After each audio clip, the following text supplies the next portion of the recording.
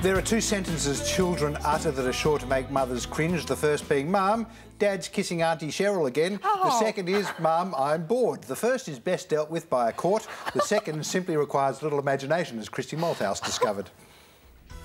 Children's development relies on playing imaginative games. But if it's raining or just plain cold outside, finding ways of keeping the kids entertained can be challenging.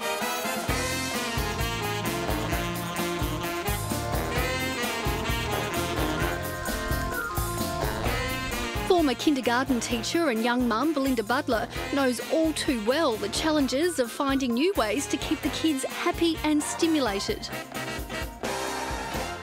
So Belinda, all of this play, I mean, it's great fun for the kids, but play in general has a real learning purpose, doesn't it?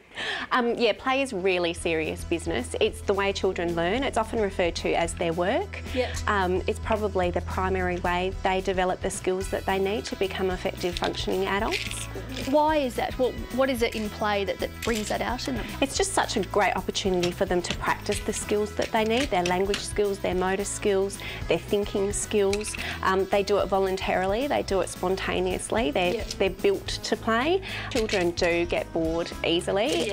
They reach the developmental milestone they need to and they're ready to move on to the next thing. But I think what a lot of parents don't realise is just by adding different things to the toys that they already have, provided that the toys are open-ended and imaginative type toys, they can get more from their toys and the kids can get more from their play. Play doesn't need to be expensive, does it? Not at all, not at all. Even the toys that I've actually got here, they've come from discount shops. They've cost a few dollars. It's about what you provide for the children to do with the toys, I think, rather than the toys themselves.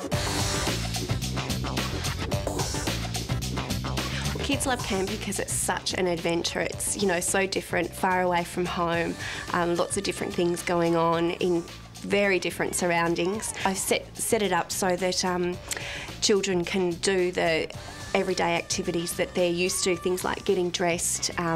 They see their parents cooking food, so they can cook the food themselves. It helps them to master skills and use all the muscles in their hands and develop the way that they need to.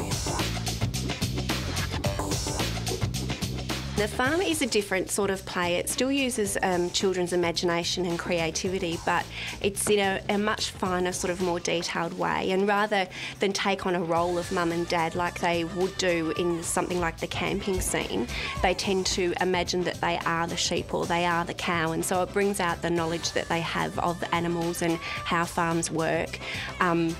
Also, when I set it up, I added lots of different textures and lots of different things to feel and touch so that they're getting a lot of sensory experience as well, because sensory development's really, really important as the brain's developing in preschool years.